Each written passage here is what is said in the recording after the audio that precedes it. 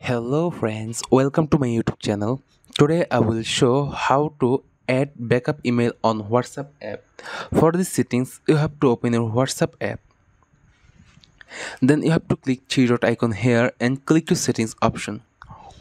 Then scroll down and click to chats option.